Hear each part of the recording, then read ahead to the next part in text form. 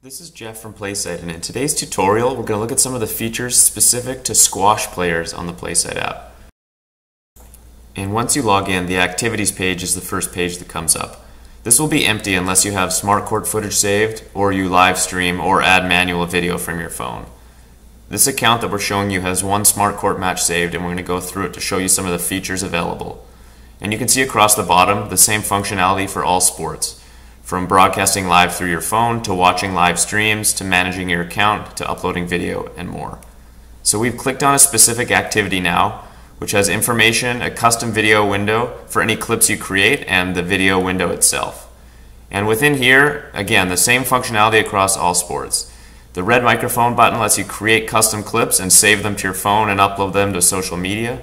You have a great array of drawing tools, from arrows to different shapes, to show where you should be on the court and where you should place the ball, and you can erase them very easily as well. And you also have the slow motion and fast forward with the clock. You can also easily toggle between different views depending on how many cameras are set up. This is a pretty unique view for squash players and obviously very beneficial for analysis. And once you're done watching that session, you can leave, go back to the home screen, and you can manage your account through the More icon on the bottom. Here you can make any changes to your squash account.